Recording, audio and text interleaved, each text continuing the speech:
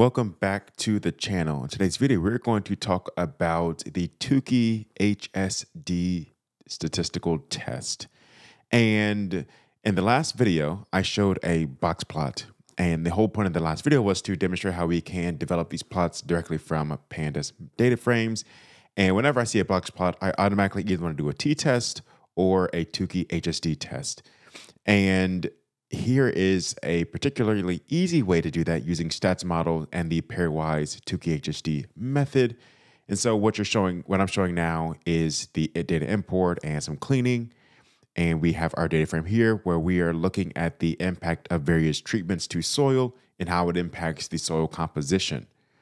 And so if I want to understand the effect of the experiment on the total elemental composition or one of these particular elements, I can run this pairwise Tukey HSD. And I've done this previously, and I must admit, for years, I've called it a turkey test. I am only just now recently realizing that there's no R in Tukey. It's not turkey, it's Tukey. And I didn't know until someone mentioned that in a video that I recorded that, hey, it, by the way, it's this. Anyway, so here we go. I have my pairwise test, and I'm going to use that. And I will pass in my endogenous variable. This would be the data frame column I'm curious about, which will be total. And for the groups, I will use the experimental group. So df experimental group. And when working with data frames, to me, this particular method seems better than the scipy-stats method for working natively with that data frame structure. However, in any case, there's multiple options. It's just up to your preference. And then the last input is the alpha parameter. We're going to leave it at alpha 0.05, but we could adjust this, and it will obviously have some impact on the analysis. And so the way pairwise Tukey HSD works is that it will now compare the test statistic for each of these groups, the control group versus the background, and do that for the entire study. And if you run it just like this, we will get this particular output. And it's recommended that we just store this as its own variable. And to show that output, we could use the print method. And so the output, when we print it, is the comparison of group 1. And so you can see we have this particular treatment group versus group 2, which would be a different treatment group. We can see the mean difference, the upper and lower confidence regions, and whether we can reject the null hypothesis. And so really as a top line, you can see that for when the lower or upper crosses some 0 point, we go from negative to positive, we will likely be rejecting the null hypothesis. If it remains negative or just positive, then we cannot reject the null hypothesis. And we can see that we're testing at the 0.05 alpha parameter.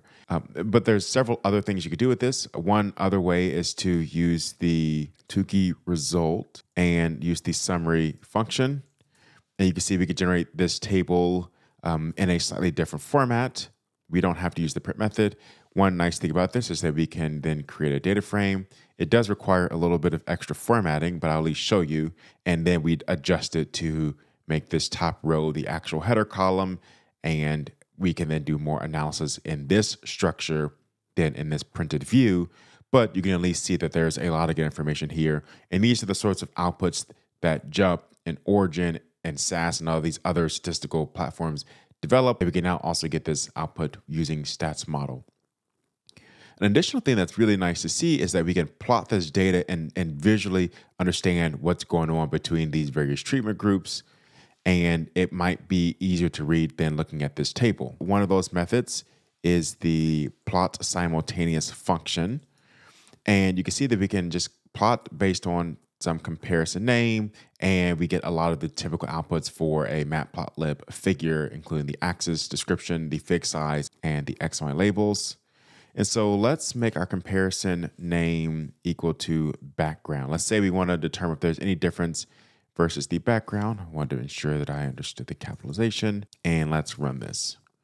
And so when we run this, it does kind of give a wonky double output. And so we can clear this up by just using the plt.show again.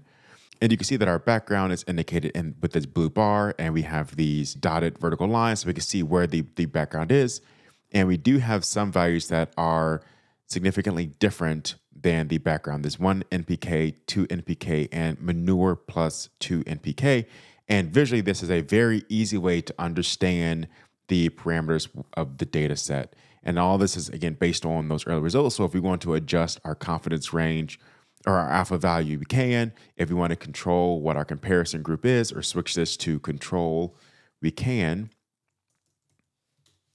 And you can see how that does change the results, but we can see that the underlying data is the same. And so this is just a great way to perform statistical analysis and another package that you should be familiar with as you do this analysis, this stats model multi-comparison package. So in any case, I hope you enjoyed the video, the Tukey HSD. I see you in the next one. Peace.